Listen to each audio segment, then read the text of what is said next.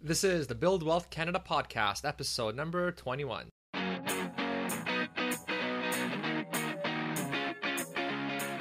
Welcome to the Build Wealth Canada podcast, where it's all about becoming debt-free, accelerating your wealth, and taking control of your money. Now, here's your host, Cornell Schreiber. Hey, it's Cornell, and welcome to the Build Wealth Canada show.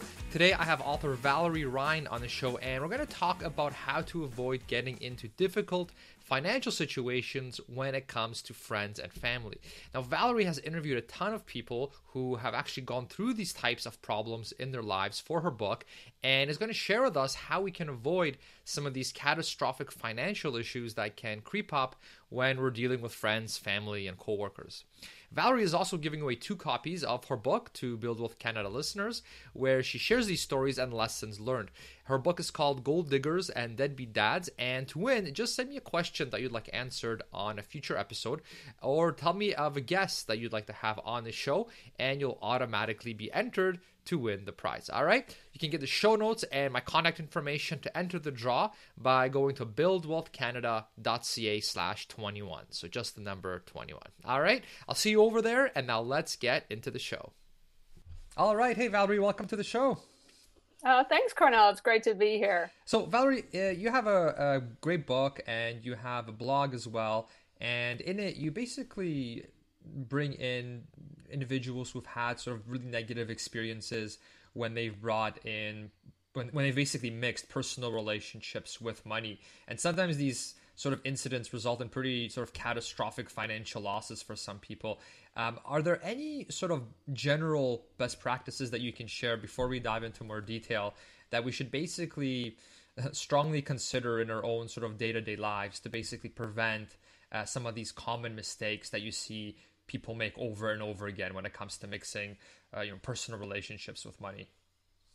Sure. I think from the high level, you need to know that when you mix your personal and your financial relationships, that there's a completely different dynamic than if it was what they call an arm's length transaction, like borrowing money from a bank, and that there's a whole swirl of things going on under the surface that underpin your personal relationship, how you feel about this person, whether it's a sibling or a friend or a lover or a spouse.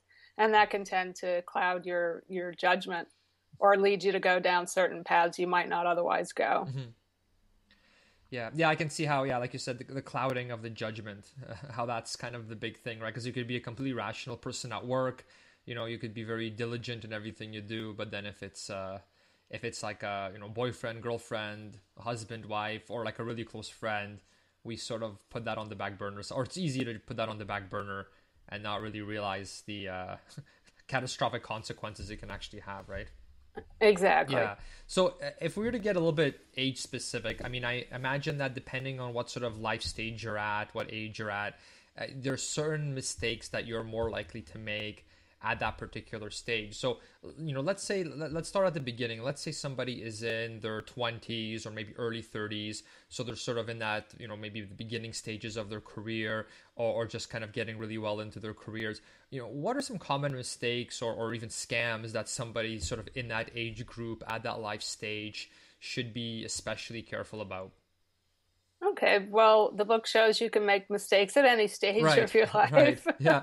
And you're at the earlier stages, 20s, 30s, I think it'd be more in the lending, co-signing areas, mm-hmm. because maybe you're at a stage where you don't have so much money, or the other person is kind of in between. And so it would tend to come up more likely. Somebody needs a loan here and there, or they can't afford the rent on an apartment all on its own. So mm-hmm.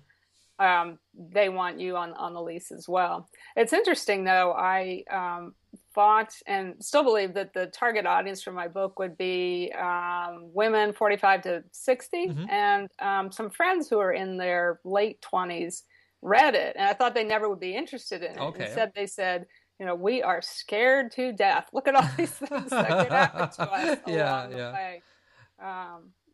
But you're right. Some things tend to come up more depending on the stage of life that you're at. For sure. And also, there's a sort of premarital pre-commitment chapter, and if people are looking to get heavily involved, living together, getting engaged, getting married in that time frame, those tips, pointers, and stories would resonate as well. Yeah. Yeah, because I definitely don't want it to come off that this episode's all about sort of these negative, horrible things and just to scare people and make everyone paranoid and anything like that.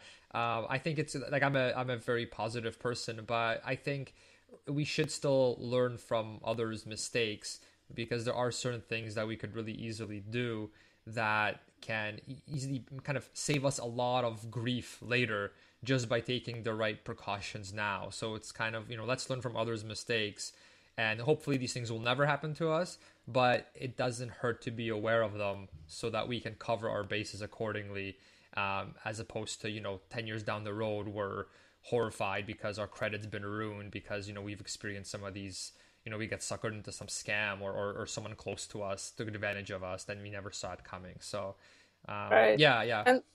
And the book also it's not just doom and gloom, because who wants to just read right.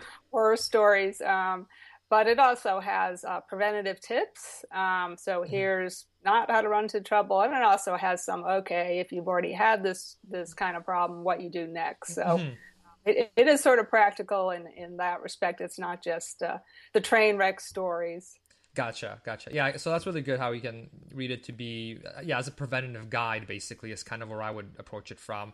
But then someone that's maybe already experienced some of these situations and aren't sure how to deal with it, then just saying the book can be good for them as well, because it does also go into different ways that they could overcome these issues. Exactly. Right? Okay, great. Can you share maybe share with us one of the stories that you encountered of somebody that is in their 20s, where maybe they got taken advantage of, or something didn't quite work out the way they wanted it to, and kind of what they could have done to prevent it? Maybe something we can all learn from a little bit. Sure. There were a couple in the book, so it's hard to pick which one. I think there was one where a woman was involved with a coworker. She actually wasn't in an intimate relationship. It really was just a friendship, but could happen just as easily, obviously, in a boyfriend-girlfriend type situation, where he would ask to borrow money because he was a little short before payday, and it was no big deal. It was $20 here, $15 there. I mean, I think we've all been in that situation where we're a bit short, and it turned into a pattern with larger and larger amounts, and it led all the way up to hey, I can't get a cell phone, can you put mine on your account? Which should have been a red flag. If somebody can't get a cell phone, right, maybe they're not in the best financial shape. So she just went ahead to sort of keep the peace, appease her friend. She also was, I don't know if she was his supervisor, but she was definitely in a supervisory role. So I think she wasn't used to sort of that dynamic, and she just kind of wanted to be the good boss or the friendly supervisor. Okay. So she went ahead and put his cell phone on her account, and he ran up all kinds of data charges, just totally blew it out of the water, said he'd pay her back, didn't pay her back, wrecked her credit. She had to give up the phone, and it even went on from there. He wanted to rent a car, and she put it on her account, and he drove off, and it just kind of kept going on and on. And it's easy, of course, for us to say, well, if she'd seen the warning signs in the first place, the borrowing the money, I think he paid her back with a starter check out of a new account. The check bounced. So maybe if she had caught the early warning signs, she wouldn't have ended up losing her phone, her credit, and lots of money. Mm-hmm. That's interesting. Yeah, and I can see how being a supervisor can really complicate matters a little bit too, right? Because you're supposed to be this sort of supportive figure as well, right? And so, exactly. So you're kind of feeling that pressure to, okay, I want to make sure that, well, I don't know if she was, you said like you're not sure if she was his supervisor or not, but let's say she was. I mean, I can see that being, pretty difficult, right? Because you want them to succeed, you want them to be happy, you want their morale to be up, you want everything to be good with your fellow employees, especially the ones reporting to you, right? To keep the group dynamics positive, because it can really affect the work. And so so it can be really easy to just say, sure, it's no big deal. It's not, and then you're opening up yourself to all these possible difficulties down the road. All right. And she did find out later that he had been hitting up other coworkers and Oh, people wow. for money also. Wow. So it Wow. definitely was a pattern. Wow. Yeah, that's pretty bad. Now, what about somebody that's maybe a little bit older, maybe let's say middle age? So maybe someone that already, let's say, has children.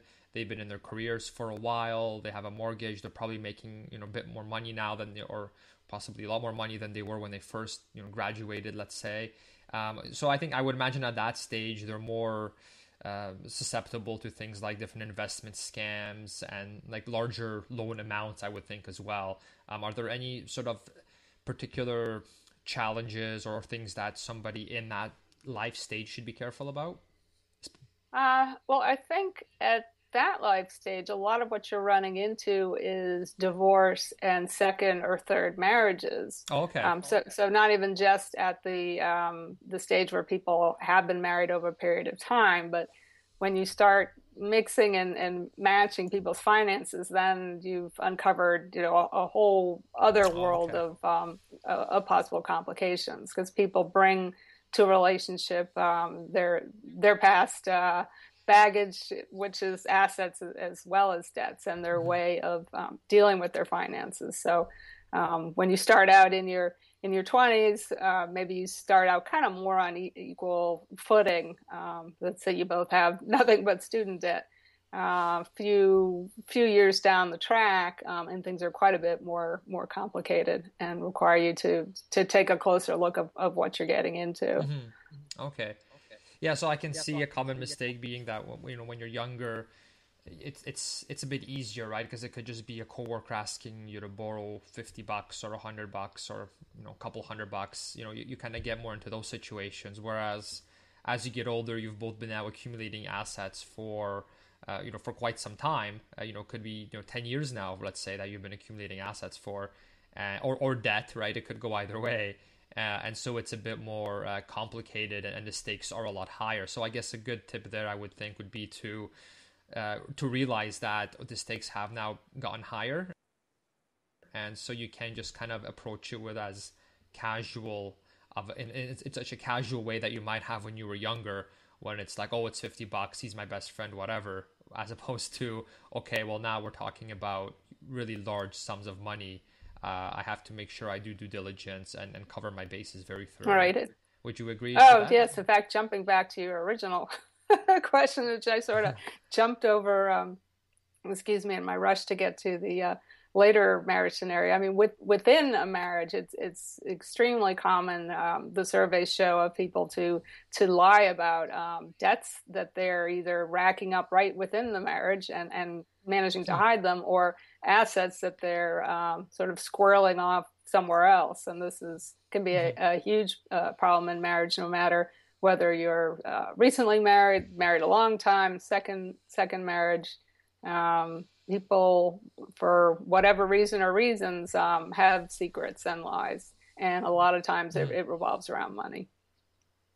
Now, when there are hidden things like that, let's say someone's about to get married, they're engaged, the one person, let's say, has a ridiculous amount of debt, really bad debt, high interest debt, high amount. They don't tell the other person. Do you think that that's a lot of times just that's intentional, that they don't want to tell this person, they just, because they're just not good people, let's say? Or do you think it's just, they're maybe just embarrassed about it, and they don't really, they want to fix that, but they don't want to talk about it to this person until kind of it gets fixed, because it's something that they're all probably not very proud of either?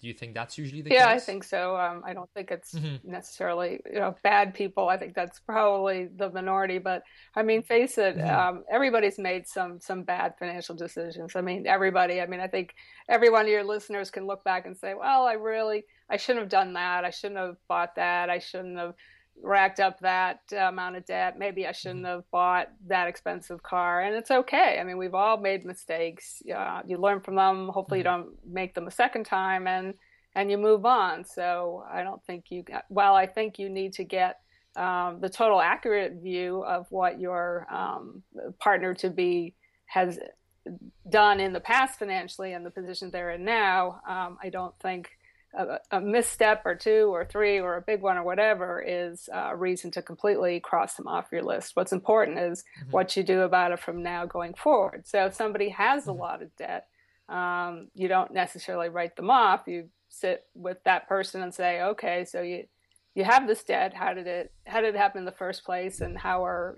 we going to deal with it going forward? Mm-hmm, mm-hmm. Yeah, and I mean the reason I brought up that question is because when I hear stories like, oh well, my husband, my fiance turned out that she had massive amounts of debt, we got married and I got stuck with all that debt. When I hear things like that, I don't think I right away I think naturally when we hear that we think, you know what, that's not me, all right, because I love my fiance, she or he is, they're great, they're amazing people, they would never do that to me, period. And so I think, like by default, I think we kind of maybe dismiss that could happen to us. But then I think you brought up an interest, when we talk about this, it seems like, well, you know what, it could still happen to you, not because they're bad people or because they're trying to scheme or anything. It's just, it could have been a mistake that they're embarrassed to bring up. And so they're just kind of maybe ashamed of it. And that's why they're not just openly talking to you about it, right?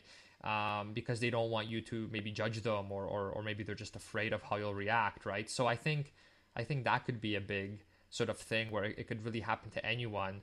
They're still wonderful people. It's just, they just need some help maybe in that department. Right. Everybody has a financial skeleton in the closet. Not everyone. I don't have any financial skeletons. Not one. You've never made a purchase you regret?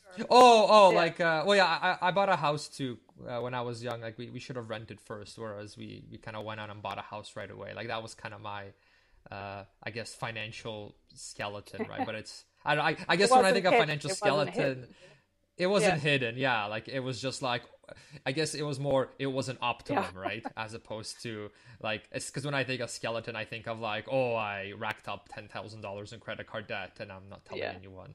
I know that's my definition of a financial skeleton, but for sure, yeah, we've all made mistakes. Like, when it comes to ways we could have, sometimes maybe they're really bad, like huge credit card debt, and sometimes they could be something like made an unoptimal investment or something like that. Or robbed a bank. Or robbed the bank. Then there's also that extreme. Just casually rob the bank one Didn't day. Get caught, so it doesn't show up on the credit report.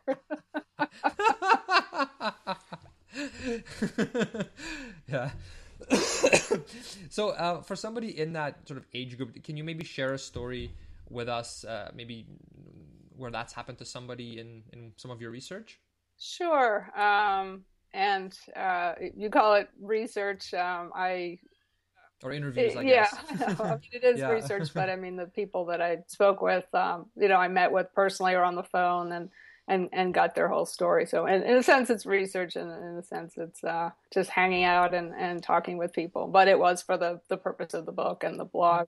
Mm-hmm. So there was one story where they were engaged, and the fiance moved in and didn't disclose that she had all this debt. I think Hal is his name of the book. I don't know, because I always change all the names, so I don't always remember them. It was Hal, right. was the guy living in the house, and fiance moved in, and she didn't tell him about the debt that she had.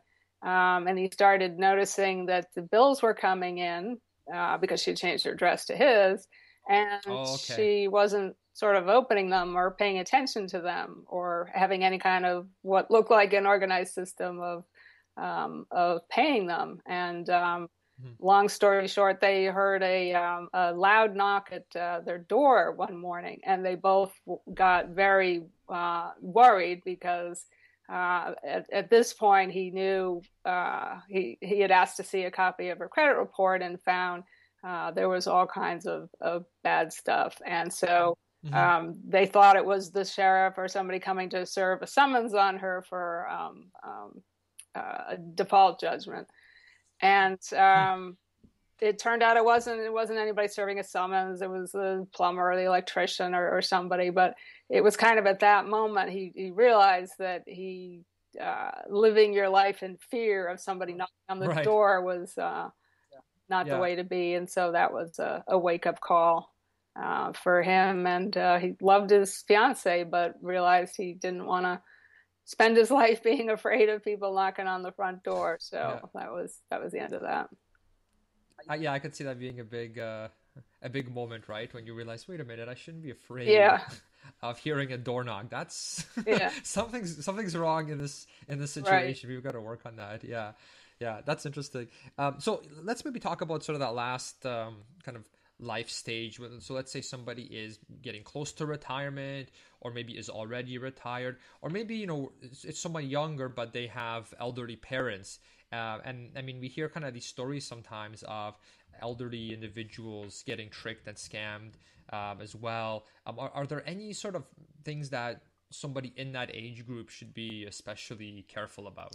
Sure. Well, one is that we all should do earlier in life as well, is to get your will, your trust, your advanced directives, your powers of attorney, your medical powers of attorney. Get all that set up. And nobody likes to do that. Nobody likes to think about that. We don't like to confront the thought of our own death. It's just, Right. it's taboo in our society. It's uncomfortable. It brings up all these feelings that we have about money and our personal relationships. Who's going to get your stuff? Have you had this feud with a sibling? Are you going to, punish them by not, quote, rewarding them? So, but not having that stuff in place can cause unbelievable problems and anguish. If something does happen to you, either you die or you had some kind of horrible accident or situation where you end up in a coma. And if nobody knows what you wanted, I mean, you can leave a Right. world of hurt behind. So that's something to think about earlier rather than later. I know a lot of people earlier think, oh, well, I'm young, this isn't an issue for me, and I'm married and I have kids, so it's all very easy. It'll go to them, and it's not quite Mm-hmm. so true. I mean, the laws of each state are different.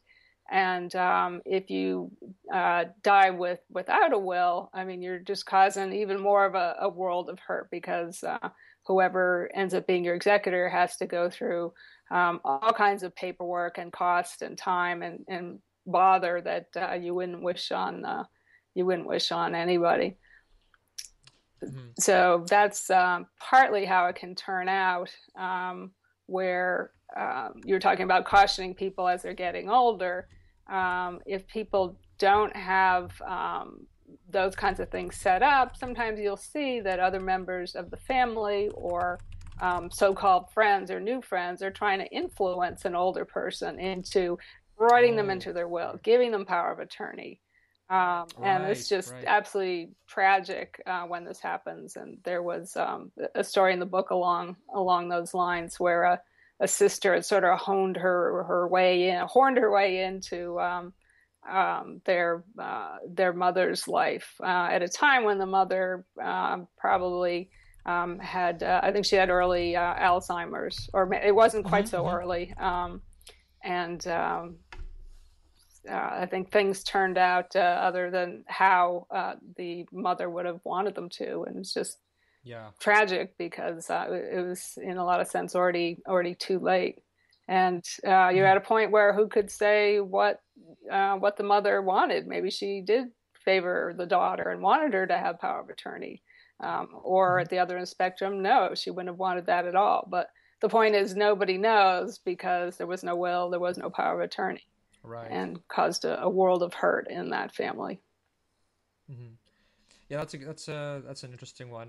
That actually, yeah, something similar like that happened to our family as well. And yeah, it's one of those things where you think it would never kind of happen, but yeah, it can get really difficult, right? Because if they don't have that set up, and then one person might say, oh, they want things this way, and then the other person says, well, no, they weren't in the right in the right mental state when they made that decision, because they've all had Alzheimer's for the past X number of years, right? And so now it opens up the door for all this sort of arguing, and it really kills the family relationships a lot too, right? When all of a sudden now you've got siblings fighting over things, and one person saying, well, she wanted it this way, and the other one saying, well, no, you coerced her into doing that, or things like that, or she wasn't in the right state of mind, she was already mentally sick by the time she made that decision, so that's not valid. And it's a really tough spot. Like in my extended family, that something like this happened, and it was pretty rough, right? And now they don't even speak to each other, right? So definitely something you want to for sure solve beforehand, get in order beforehand, so that you don't so that you're not the cause if something was to happen to you, of all this sort of all these family issues. And speaking to your first point you made about how this isn't just something if you're older or if you have older parents. I know with my wife and I, we had all these things kind of settled quite a while back, actually. And it was very interesting to have those conversations with my wife, because you start talking about things like, it was really, odd kind of, right? Because, what if I died, and what if I'm in a coma?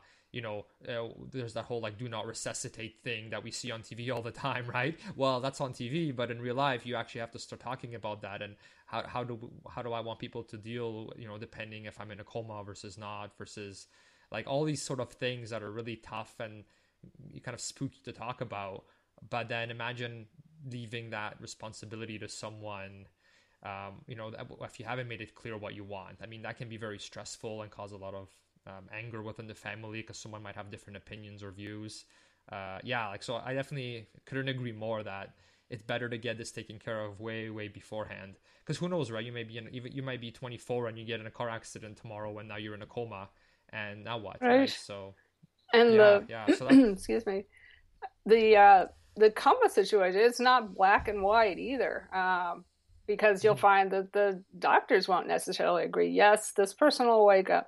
Yes, this person will wake up, but they'll be, there'll be such incredible brain damage that, their life won't be. They'll really lose the quality of life. Well, they'll wake up, but their mental and physical abilities will be severely compromised. Well, they'll be only partially compromised. They'll never wake up, and the doctors can't agree, and that puts, as you're saying, that puts the people sort of left behind who are making the decision in a very hard place, because it's not like it's just a yes or a no that they have to decide on. Yeah, for sure. I remember for us, it was, well, if we are on life support, how long? Right. I mean, what's that? Is there a specific time? Like, is it 10 years? Is it forever? Is it a month? Like, how, those things, or are there different variables that would affect that, right? Like you said, like, are they going to be brain dead if they come out of it? Are they going to be fully functional? Are they going to be partially? There's all these sort of different variations that you have to talk about, which obviously it's really easy to procrastinate and not do that, right? Because it's difficult, right? But it's definitely pretty important. So I'm really glad you brought that up. Well, Cornell, it sounds like you have a story, and I am writing a sequel. So if if you'd like to be part of my research pool for the next one, seriously, I changed names and the situations and all, but it goes to show that in the book there's kind of something for everyone if you really stop and think about it, from the lending money to the person, dear one being in a coma or having dementia and not being able to express themselves. Yeah, no, for sure. If I'll definitely be up for that. If if you're writing a sequel and you want something, we definitely learned. Like I said, it didn't happen to me directly. It's not like what happened to my brother or anything, but it did happen to somebody within my family. Let's just say that. So I definitely got to experience as a kind of like a third party from the sidelines, seeing kind of all the drama and difficulties and stress and money that kind of went through that, and the relationships ruined. And it's pretty sad because like you could see siblings So like, I mean, like I have a good relationship with my brother, and I mean, imagine like that getting torn apart because of something like that. Like it would just be horrible. So for sure, like you want to make sure that you don't let it ever fall in that situation. And I think too, like an interesting point is that, like we're talking about how difficult it would be for a person to decide what to do with you if, let's say, you were in a coma. And if you think about it from their perspective, I mean, they're already stressed out, right? I mean, at that point, they don't know if you're gonna live. They're obviously you're dear to them, so they're already, in really bad emotional shape right now because they're trying to process what just happened to you. So when they're in that state, do you really want to say, oh, by the way, now you should decide what I would want to be done with me? Yeah. Like now that you're in like the worst shape of your life, mentally probably, I want you to make this crazy important decision, and I trust you'll make the right decision. I mean, that's a lot to ask of someone. Like I would never wish that on someone that's close to me, right? And then the rest of their life, they could be wondering, like, oh, did I make the right decision? Maybe they wanted something different, right? And that could really, like, I could see that really tearing someone up inside if they're, if let's say, they made a certain decision and now they might be regretting it for the rest of their life. Like, I mean, that would be horrible. Can't imagine. But it does force you into having the conversations now with, as you said, your wife and family, so you can say, look what happened there. If the situation in my case were the same, here is what I want you to do. And if something like that happened, it's not going to be the identical situation, but at least they have some idea of your spiritual or your religious or your practical or your financial, just where you stand somewhere on the spectrum if something like that happened. Oh, for sure. For sure. Like you said, it might be hard to cover every single angle, but at least you'll give them something where they can make an educated decision and not fear for the rest of their lives that they made the wrong one and now they're living in regret. I mean, that would be a horrible way to put that on someone that you care about, or to put on anyone. Yeah. yeah. So, all right, we gotta turn this positive somehow because we're talking about these worst case scenarios now. I do inject a bit of humor into the book. It's just sort of my own brand of humor.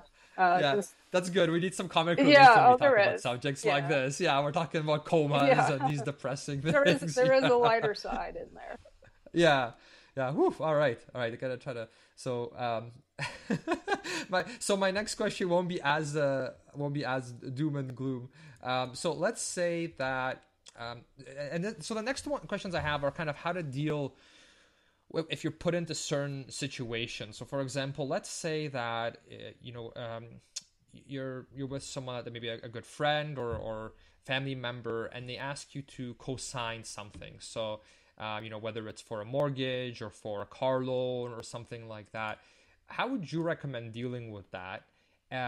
What are the implications? And let's say that, and kind of the big one too is, let's say I don't want to, you don't want to lend that person, or you don't want to co-sign for that. Well, how do you talk to them about it so that it doesn't hurt the relationship and it doesn't make the relationship awkward? Because that's such a delicate conversation to have, right? Yeah, you're right. That is a hard one, whether it's a friend or a family member, because there would be a certain amount of pressure involved, right? Because they want something for whatever reason, whether it's a car or a business loan, whatever it is. And presumably this is somebody you like, you love, you want to help out, but the devil on your shoulder is saying, "Oh, this is not going to end well." Because you have to start with the basic premise that this person needs a cosigner because the bank has said, no, we don't trust her alone to pay it back. And the bank is completely third party, doesn't know this person, doesn't care if they're a nice person. They've just crunched the numbers and said, okay, based on her credit history, her age, what she wants the loan for, not a good risk. Now the numbers aren't always exactly right. I mean, because they're taking it as a percentage of risk. Okay, 90% says she's going to default on it. Well, she could be the 10%, right?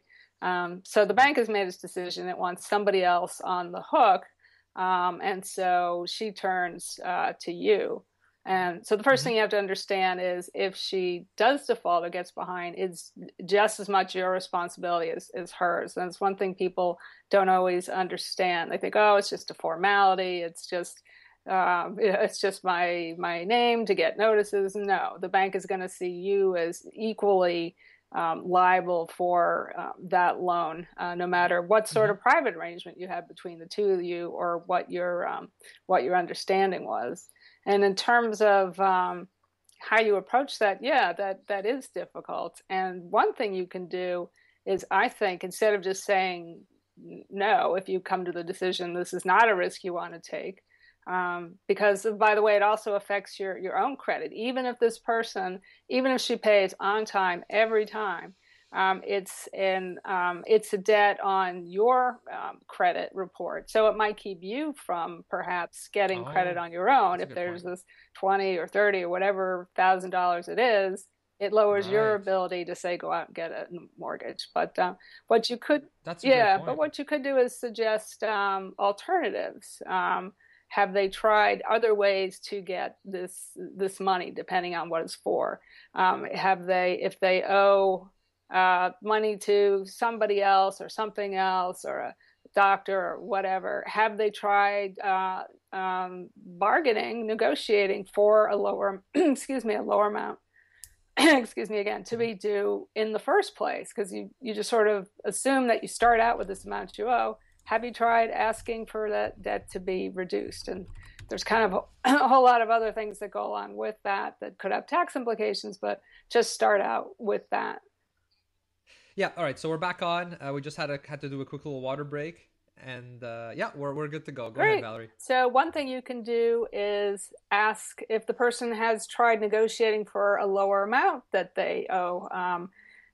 Do they owe a doctor or whoever it is that they owe? That's kind of step one. Is instead of just assuming the amount that they owe that they need a co-signature on, can they argue for a smaller amount? Or maybe they don't need as much as they think they need if they're getting a business loan. Can they make it a smaller amount?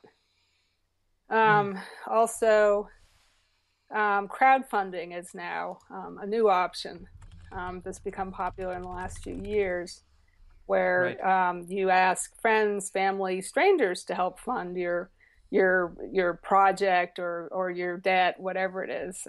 There's also peer-to-peer lending.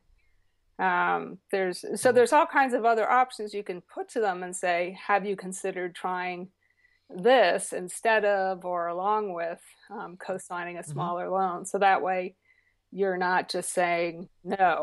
They might still get annoyed that they came to you and they wanted this and you didn't say yes, but right, and now you're making it more difficult. Well, no, now I have to. You're supposed to be a friend. Right, you're not supposed to. I'm gonna do a Kickstarter campaign. Now I have to go research places. I got to go ask other people. Thanks a lot. But, yeah. You got to look out for yourself as well as trying to help your friend, family member.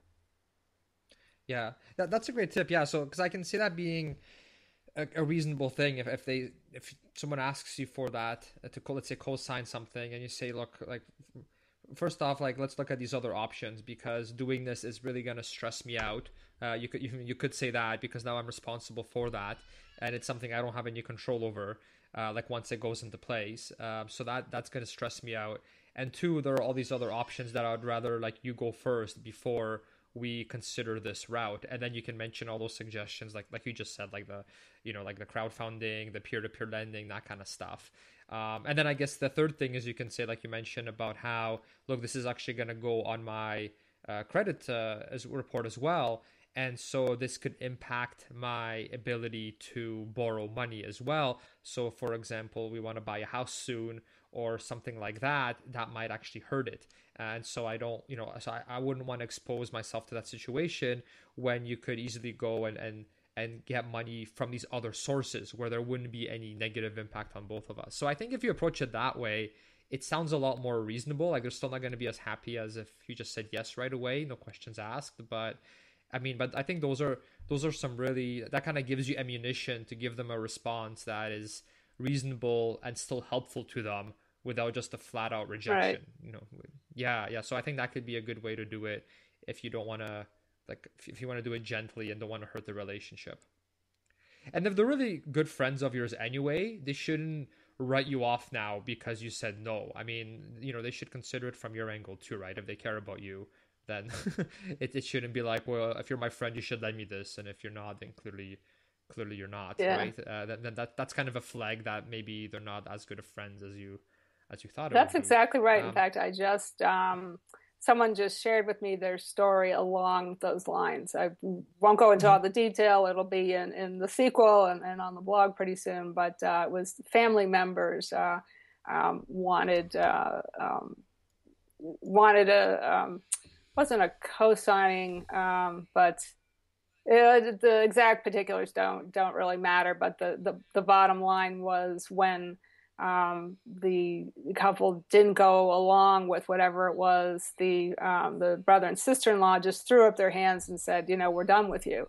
And they had mhm, been very close previously. It wasn't sort of going to a mhm. distant relative or I mean, Right. they considered them friends as well as relatives. The four of them did things, vacations and what all together, and really got along quite well. And the couple who were approached and who really wrestled with whether to go ahead with it or not, and eventually decided no. They were just amazed when the brother and sister-in-law said, well, we're done. We're no longer family. It was the last thing they Right. expected. And I think knowing that, they wouldn't have made a different decision, but that was real tragic for them to Mhm. lose, knowing they made the right decision financially and for themselves, but seeing what it did to the relationship.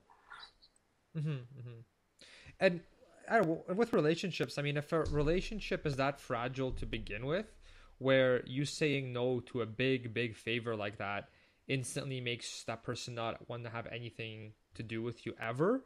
I mean, that's a pretty fragile relationship, and that's kind of, I think, to me, that would be a sign that how close of a relationship do I even want to have with that person? Because I mean, it just, it doesn't seem like I mean I think if you're genuinely a true friend, then you're a lot more understanding, and you can kind of, you can be more understanding of if you say no, right? Versus if it's like a take it or leave it approach. I mean, that's, I don't know, to me that's just not a sign of a good friendship, right? Because friends are supposed to help each other out and look for each other's interests as well, not just their own. Well, the brother and sister-in-law were in a desperate situation, and I'm not excusing what they did or what they were asking for, but financial desperation makes Mm, us do fair certain enough. things. So I think while they really did have that close relationship, they were Hmm. kind of, I mean, by their own doing, really, they were forced into this situation, and their reaction completely unexpected, but it just shows the Right. whole pressure of the situation. And as I said, it was Hmm. extremely unfortunate that it just Yeah, ripped that yeah. family apart. That's a good point. Yeah, because they might have just been acting out of emotion because they're already stressed out. It is an emotional situation, and so they got mad because the person wouldn't lend them the money, but it was just maybe that they just got emotional over it, and that's, whereas if they weren't in an emotional state, they would have been a bit more reasonable. So that's a good point, because some people do get emotional, and they can make certain decisions that they regret later, like cutting someone off completely, for not really a good enough reason, All right, essentially. and this So this that's a good it was point. somebody who reached out to me recently, and um, Hmm. she said, I feel like there's been a death. I lost this, I Wow. lost this friendship. I lost these relatives, but this was quite Hmm. recently. So who's to say? Maybe over time it'll be mended, Yeah. or maybe not. Maybe it's destroyed forever. Hmm. Hmm. Yeah, but yeah, hopefully in those situations, once sort of the dust settles and the emotions get a bit calmed down, I would hope that that person gets a bit more, hopefully gets more reasonable, and you can try to rekindle that relationship a little bit more. But yeah, maybe just some time has to pass before sort of the dust kind of settles a little bit before you can start rebuilding that relationship, Yeah, basically. that's exactly right. Yeah. I think it had happened, and she somehow found my book or the blog, and by the time she wrote me, it had only been 6 weeks since it had all blown Oh, up. okay. So the wound was quite gaping open, and um, Yeah, I'll yeah. keep in touch with her and hope things improve in the family. For sure, because I'm sure we all know people that, I mean, we all know people that are highly emotional, and or it's easy for them to get in this really heightened emotional state, and then there's others who are uh, a bit more robotic, I guess you could call it, like me. So, so for those that are a bit more on the kind of emotional side, I mean, I've I know quite a few people that are like that too, and yeah, I can see how they can really get upset over something very quickly. But I guess I kind of hope that down the road the dust they calm down, the dust settles, and they're able to start kind of rebuilding, and they see kind of they may not ever say they were wrong or anything like that, but at least they become more open to kind of let bygones be bygones, basically, right? Because now they've had time to calm down, they've had time to deal with the situation. Like you said, the wound isn't as fresh at that point either, right? So it's okay. So, But I really, oh, sorry, sorry. go ahead. So you were acting robotic when you realized you'd bought more house than you could afford. Oh, no, I never bought more house than I could afford. You I should just have I rented just it should have instead. I should Yeah. have rent. Yeah, like my issue, like we bought a house and it was fine. Like it was very reasonable. Our the thing is that we ended up moving after a year, because for a bunch of reasons. Like we found out that we actually liked our hometown better. We wanted to live there. Our family was there. Our friends are there. So that was kind of the whole reasoning for that.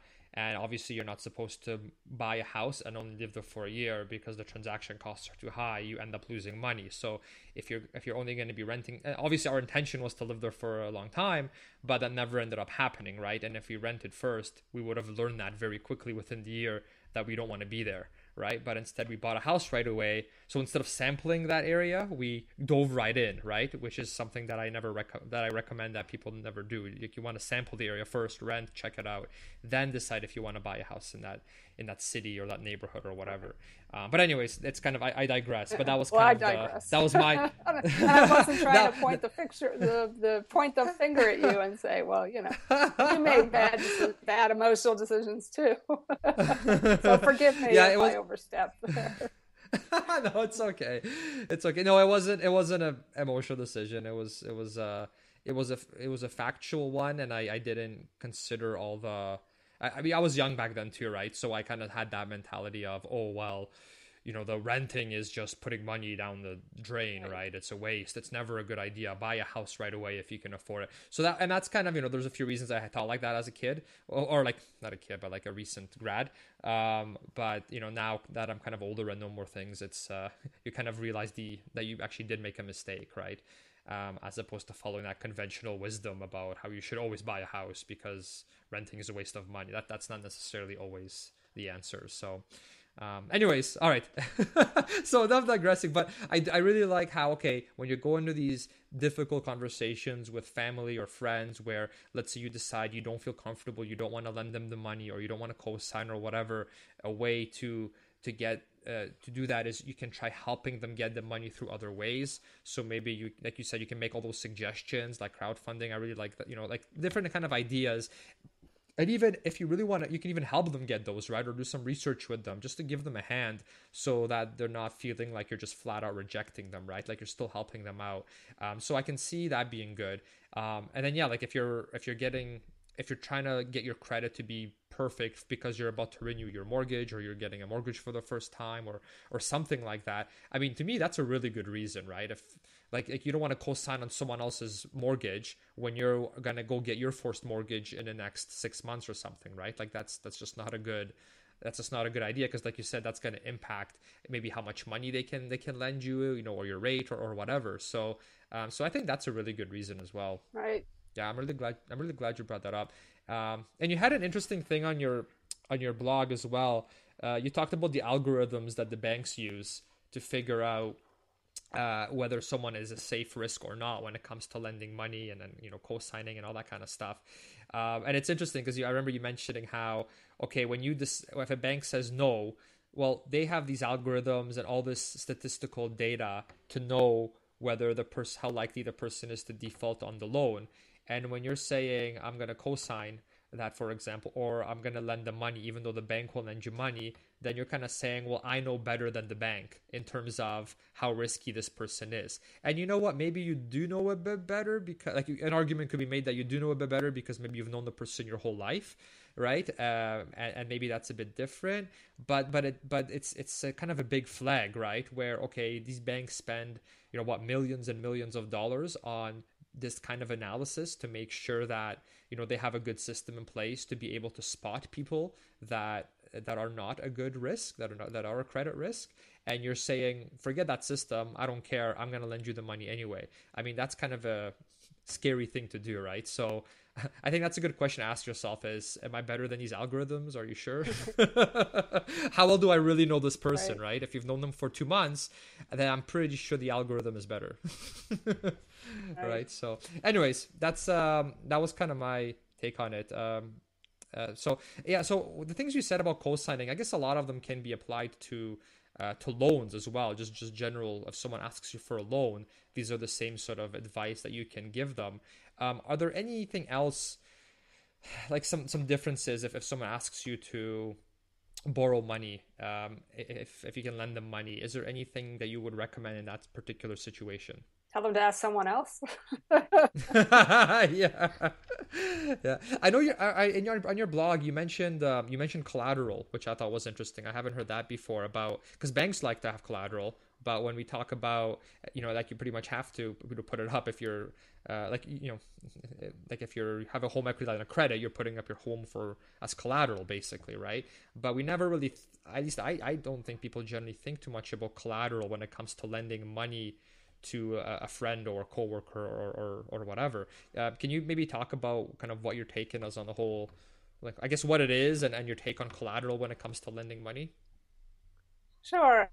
Well, collateral means not only do I loan you the money, but you give me something that you're not going to want to lose if you don't pay me back. And sort of the easiest example of that is a car loan. The bank is going to give you the money to buy this car, but if you don't pay it back, what do they get? They get the car. Mm-hmm. So in a personal situation, you can say, okay, is there something of value that you can, sort of give me to hold on to, that in case you don't pay me back, I can keep this? And obviously it's going to be a real personal kind of situation, what sort of thing, or it's not even necessarily a thing, but an arrangement. Let's say they're starting a new business. Okay, mm-hmm. Maybe you're going to want to own part of that business in return for giving them the loan. Now, of course, if the business fails, never gets off the ground, the collateral that you've got isn't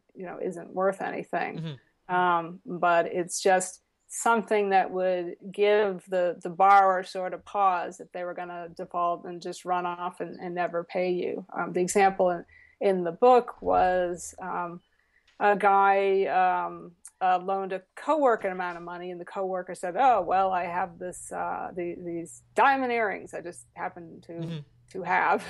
Why don't you keep the earrings? And so, in case I don't pay you back." And at the time, the guy borrowing thought, "Oh, of course I'll pay him back. I'll get these earrings back and give them to my girlfriend." And the lender thought, "Well, okay,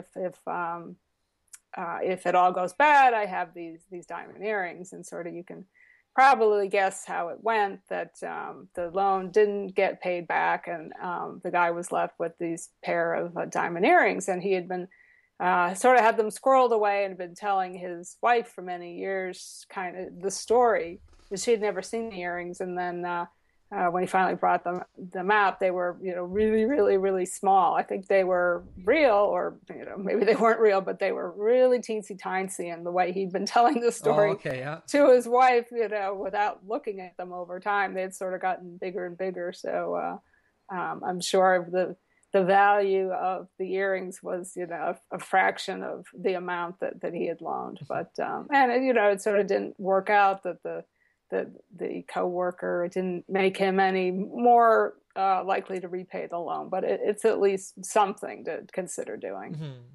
And then I remember reading another story on your blog about a similar one to that, but it was a ring, like a golden ring. And then when the person didn't pay the money back, the loaner, the person that lent the money, went to get, I guess, it appraised, or they wanted to sell the ring or something, and then they found out that the ring was actually a fake gold ring. It wasn't actual gold. And so they kind of, this whole time they thought, oh yeah, well, this ring is clearly worth as much as the money I'm lending to this person. Turns out it's a complete fake. And now they're left with this ring that's worth very, very little compared to what they actually lend the person. So that's kind of another, so that's an interesting thing to be watchful of as well. Or I guess if someone says, well, yeah, you can have, I don't know, my motorcycle or something as collateral or whatever, and if you don't actually have like a good binding contract, and that asset is at their house, well, if they stop paying you and you say, well, I want to claim the collateral because you've clearly defaulted on your loan, well, what if they move somewhere and you never hear from them again? Or, what are you going to do now? You're going to hire a lawyer and take him to court for it and spend all this money on a lawyer, right? So that's kind of, you get into this sort of difficult situation that way too. So I guess with collateral, a good rule would be that you actually get to keep the thing that they're issuing as collateral in your house, and you make sure that it's actually of value and that it's a fair arrangement, right? Right. And the other thing you could do, instead of have them giving you a thing because maybe they don't have things that are of value, they could give you a service. Maybe they're going to mow your lawn once a week during the whole term. So, that might only be good for a certain period of time, but at least, you've gotten a service that's of some value to you. And it incentivizes them to pay the loan off quickly, because after the first week, they're probably sick of mowing your lawn already. And they're like, all right, I better pay this thing off because this is... Right. But then I guess the danger is that they could all of a sudden stop mowing your lawn. And then you're like, hey, what's going on, right? And then they just they're all of a sudden difficult to get a hold of, and they stop returning your calls, and then now you're in a tough spot. So I guess I guess the lesson here is you have to be really careful how you plan all of this out. And I think the collateral is a good idea, but you have to be really careful about how you do it as well. And I can see that being a tough discussion to have with someone as well, right? Like if it's a family member, they're going to be like, what do you want? This is kind of, I don't know. I can see that you have to delicately bring up the collateral thing as well, right? Like maybe if you say, well, look, you're asking me for a fair amount of money. I want something in case something goes wrong on your end, like you lose your job and all of a sudden you're not able to pay me back anymore, right? Like, I guess you could word it like that, perhaps. I don't know. Right. Yeah. Or maybe in the lawn mowing thing, instead of saying, well, this is collateral, saying, okay, well, we're making a trade here. I'm giving you the money, but also you're giving me something in return in addition to the money. So that might kind of help soften it. Interesting. Yeah. Yeah, and shovel the snow in the winter. Yeah. If you live in a climate where both services are necessary. Yeah. And you know what? That's an interesting point. I mean, you brought up the whole lawn mowing thing. Well, yeah, maybe if you want the person to do something like that, then maybe you just hire them, right, as a contractor. So instead of you lending them the money and having that service as kind of a collateral, sort of, like a variation of collateral, instead you say, look, I'll hire you and I'll like pay you whatever. So they mow your lawn and then you pay them, and the next week they mow your lawn and you pay them. And so you're basically giving them like a mini job to give them the money. But I could see this being good maybe if you have like, let's say you have a younger sibling that needs money, right? And they're maybe they're having trouble getting a job, or they want to earn some extra money on the side. Well, you can basically get them to do these things if they want, and you basically pay them for it. And so it's kind of a variation as opposed to going and doing that whole loan approach, right? Right. Yeah. Right. So that might work. I could see that being something worth considering, perhaps. Okay, no, that sounds good. Now, we hear stories too about couples getting married, and then one of the partners finds out later that one of them is actually in very severe debt, So before you get, and then, now they have to deal with it, and now, it becomes this whole issue in the marriage right from the get-go. Like, they just got married, they're supposed to be in their honeymoon phase, but all of a sudden that's kind of getting ruined because there's all these bills piling up, and this person feels like they've been, like they should have known about this before getting married. So how do you approach that subject with your loved one before you get engaged or married? Because it's a pretty delicate subject, right?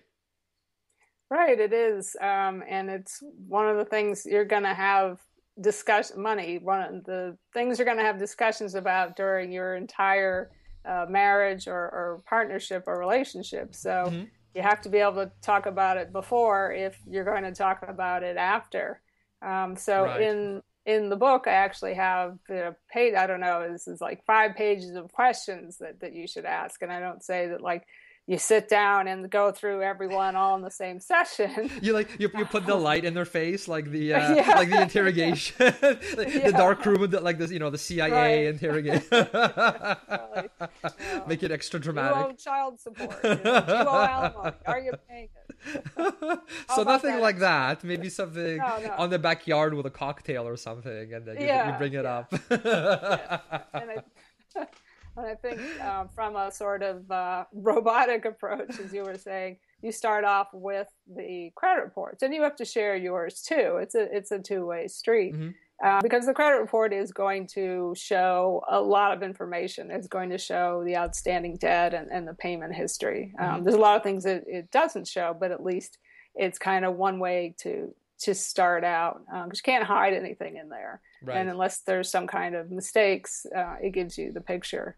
But there's a whole lot of other questions, and some of them aren't the pointing the finger, why did you do this, why didn't you pay your bills on time, why do you have all this debt kind of questions, but they're sort of more about attitudes. So yeah, have a few glasses of wine and say, so what were in your upbringing, what were the messages about money that you got growing up? Did your family have a lot? Did they have not so much? How was money discussed and treated? Was it something that was important above all else? Or did you grow up in a way that material things were not so important? Was it openly, or was it a hush-hush thing? Do you know how much your parents earned as a salary? So there's a whole, because how we felt about money growing up, I think, really shapes how we feel about it in the future. And it's not necessarily that it's going to how it was dealt with when you were growing up is how you're going to deal with it as an adult, because it could actually be the opposite. But it's a good place to start is knowing where someone's coming from. And one of my sort of favorite examples in the book was a TV ad I saw a long time ago where a man had just bought a house, his first house, and he opened up the front door, and his attitude was, Dad, it's my house now. I can let all the heat out the front door if I want. So because his father always said, don't leave the front door open, the heat will get out, which is reasonable and all, but it was sort of his way of saying, I can do what I want now. I can pay the heating bill. I can let all the heat out the front door if I want to. So. Yeah. Yeah. And you know what? And that's kind of a conversation that you should probably have anyway if you're ever thinking of having kids as well, right? Because instead of just kind of out of the blue all of a sudden asking them about, like, let's say you're engaged, right? And you're about to get married. Then you should probably talk about kids at that point too, right? And how you would see raising them and how you'd like to do things, or if you even want kids at all. But I mean, when you're having that conversation, that's probably, I would think, a good time to bring up some of those questions, right? Because it's like, well, how are you, what are your attitudes on money, just so that when we're raising our child, we are sort of saying, we're on board, we're on the same page, as opposed to you saying one thing, me saying another. How do you see that? So I could see that being kind of like a gentle way to approach the subject, to get your partner's perspective on money and kind of their money mindset, without making it sound like some aggressive, confrontational, CIA interrogation kind of thing, right? And it's not like and you're not like tricking them into having the conversation. Like you genuinely do want to know this because you do want to make sure you're on board with children, right? Like, how do you feel about that? Like, I would want to know how my wife feels about that, so that when my daughter, when she's older, asks about that, she gets the right answer, right? Or is fully aware. So I think that's kind of a good conversation to have anyway, right? Regarding, children and things of that nature. Or like, look, we're going to be sharing our finances anyway, so like maybe we should figure out our attitudes about money and how we feel about that, just so that just as a preventive measure, so we don't get into like arguments later as we get older, as we're married. So I think that's kind of a good way of approaching it too, right? As like if you explain it as that it's a preventative thing, as opposed to just, look, I don't trust you. Let's go over your credit report in extreme detail.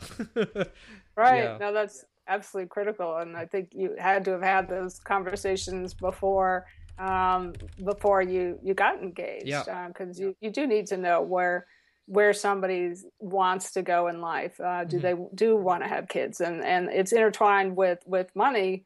You have to think about everything from, well, are we going to give allowances to our kids? Right, and the other end, are we going to want to send them to college? Are they going to are they going to go to a state school? Are we going to pay for a private? Are we going to pay for it? Are we going to take out loans? Are they going to take out loans? But you got to keep in mind that you have to be flexible, because if you have young kids, you're talking about something that could be 15, 20 years down the track, and who knows what higher education is going to look like at that point. I know somebody who just had their first baby, and he's freaking out because he's done the calculations, and he's saying it's going to cost $600,000 to send her to college. I'm like, well, 529 savings, good idea, but just keep in mind you do have to be flexible over time, because your goals, priorities, and just economic reality is going to change. But you're absolutely right. You have to have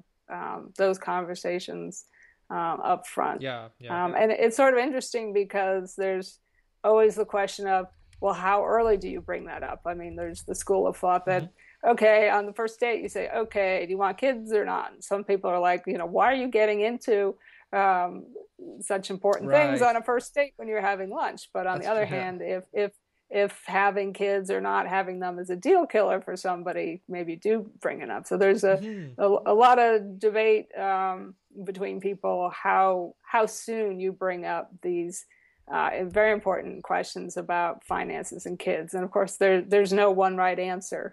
There's no, okay, at the 1 month mark, you ask X.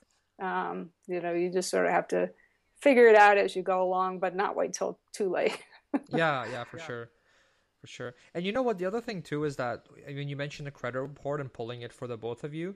That's something that you should be doing annually anyway as a best practice. I don't know about, because you're in the US, but I know here in Canada, you're able to pull it for free once a year, just to see if everything is correct, right? And you're, as a kind of personal finance best practice, you're supposed to do that just to make sure that something isn't on there that shouldn't be on there, right? Because that can affect your, your credit rating and all that. So that's kind of another thing. Is that, with your partner, you could say, well, look, I want to start pulling our credit reports annually just to make sure that there are no sort of blemishes on there that are wrong, because you hear all the time about there being sort of mistakes on the credit report, and then you have to get them resolved. So that's kind of another way of kind of getting, I guess, to your partner's credit report, because you're sort of doing this annual audit anyway. And since you're doing it anyway, you'll see also if they do have some sort of massive debt or any sort of issues that you should be aware of. So you kind of get that information now as a byproduct of basically just following a best practice when it comes to credit and then credit reports.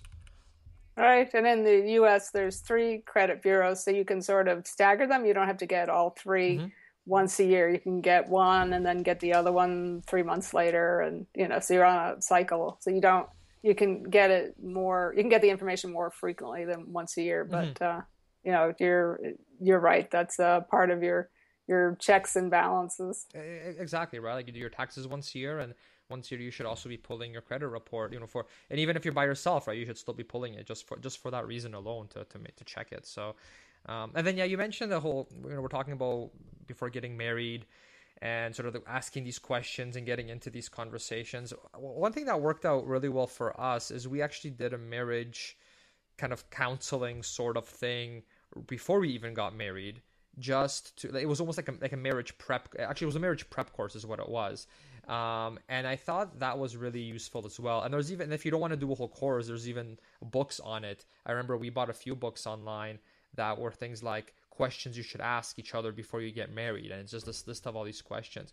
And I thought that was really neat. Like, it worked out really well, right? Because it's hard to know everything you should ask your partner before you get married. So you just sit down like once a week, or over dinner or wine or whatever, and you start kind of going over these, just to make sure that you're both fully aware, like in terms of your values and your finances and all these other things. Like, it's not just money related, right? It's values too. And kind of, like the children subject obviously comes up, because if one person wants 10 kids and the other one doesn't want any, that should probably come up before you get married. So yeah, minor detail. So yeah. So right. So I don't know. I mean, for anybody that's kind of in that boat, I'd recommend, doing that. And if you don't want to do a whole course, there's even a test that we actually did too. It was kind of neat. It was an actual test where you each fill out this questionnaire individually, and then they sort of tabulate the results, and then they tell you, well, like, I guess you swap, but then they also had they would flag certain things that we should definitely discuss because there is a big mismatch there. So it's kind of it was a way to prioritize things that might become issues in the future, that are kind of like taking time bombs that, like, look, you should really discuss these now because it's going to only get harder later. So that's kind of another thing, I think, and obviously finances is a big part of that. So that's kind of another way that you can prepare. So yeah, that sounds like a terrific method. Yeah. So I know worked out well for us. We're still happily married. So. How many years now? Over 5 years now. Oh, that's great. Yeah. That's great. Yeah, so it's good. And then yeah, we just had our first baby as well. So she's oh, congrats. Yeah, I think she's pretty awesome. Yeah. She's walking now, so it's really like she's getting into walking, which is really fun. But anyways, I don't want to be one of those people that talk about their kids all the time. So I won't digress in that area. Unless we have some baby episode down the road about how to raise financially smart kids or something like that. Yeah, that's a whole other topic. Exactly. So that's something that I'll be learning about in the future for sure. So that's all the questions that I had. Thanks so much for sharing your experience and some of the interviews you've had with different people. Can you tell us a little bit more about your book? I'm excited to hear that you have a sequel coming out as well. I know your first book's done really well, so I'm not surprised you're doing a sequel. It's awesome. I think it's a really good thing to read as like a preventive guide, to make sure that we don't make some catastrophic mistakes. And like you said, if you did fall into one of these mistakes, it can help you sort of work your way out of them as well, based on some of these lessons that others have learned. So yeah, maybe tell us a bit more about your book, and then also your site. Okay. Well, the book is Gold Diggers and Deadbeats Dads, True Stories of Friends, Family, and Financial Ruin. It's the cradle to grave approach, as I said, for people in their 20s through the elderly, all the kinds of things that can come up during your life. It's based on true stories of people who've shared their stories with me. And it's available Amazon, Barnes & Noble, for Nook, all the usual outlets. I wrote it thinking, okay, I'll write this, I'll get it done, I'll go on and learn how to play guitar or something.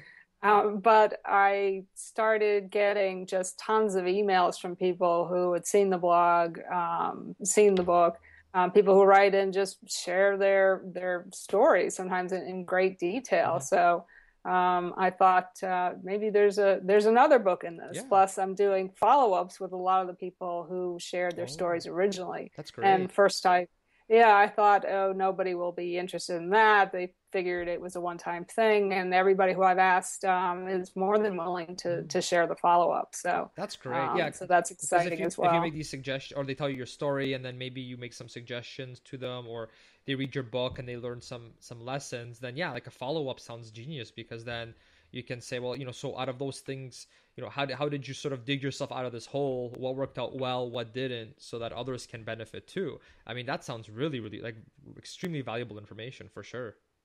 Right, and there's one with a very, very happy ending. That's good. So it's not all doom and gloom. That's good.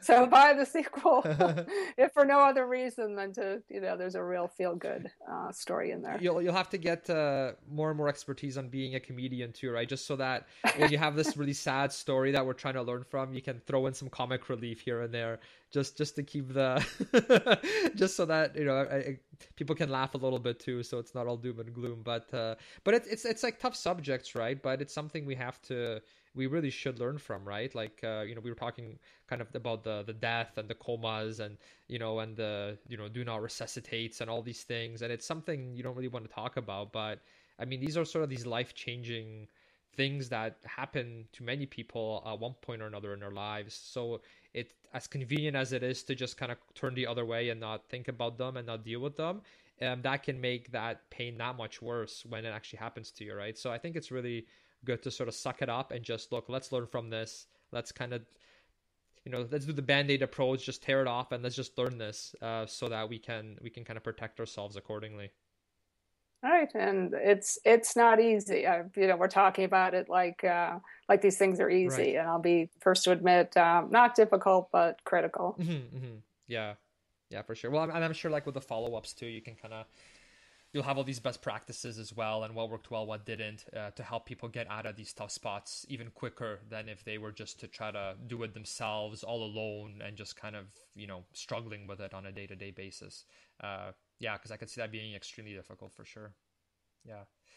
So awesome. Well, thanks so much for being on the show. I appreciate you sharing your knowledge with it. And yeah, I look forward to seeing you. Are you going to FinCon this year? Oh, I certainly am. Okay. So we'll be able to meet in person after all this time. That'll be great. Sounds great. I look forward to it. Me too. All right. Thanks, Valerie. Cornell. Have a great weekend. Bye. Thank you. Bye. All right, I hope you enjoyed the interview with Valerie, and you can get all the links and resources mentioned in this episode over at buildwealthcanada.ca/21. Also, don't forget to send me your questions to be automatically entered into the draw to win a copy of Valerie's book. All right, while you're there, don't forget to join the Build Wealth Canada community by signing up for free to get exclusive guides and content that is only available to Build Wealth Canada subscribers. All right. Also, as a subscriber, you'll be the first to know of any giveaways that we'll continue to have, where you can win great prizes from the many experts that we have on the show. All right. Have a great week and talk to you soon. Thanks for listening to the Build Wealth Canada podcast at www.buildwealthcanada.ca.